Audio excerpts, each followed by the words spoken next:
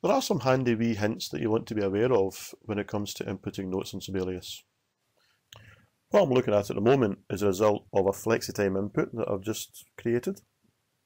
If I hit P and let you hear it, you'll hear the problem that we have.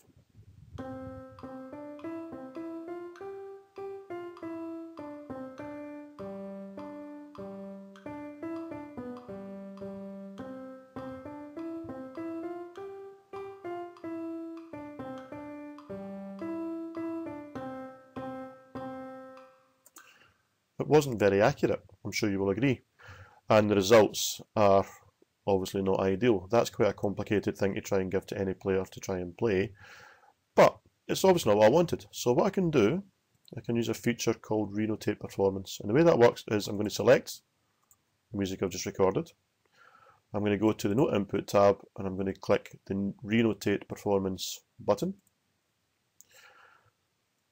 The settings I want the shortest note to be quavers. I don't want to use triplets. Don't want to use any of these other options there either. I'm going to click OK,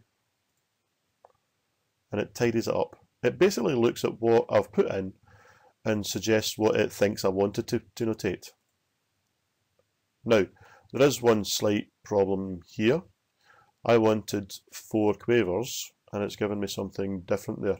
That's easy to fix using step time input. I can select this note here, make it a quaver using the numeric keypad, and then just play the notes that I wanted, and it will change them as I go until I get back to something that resembles what I wanted to play.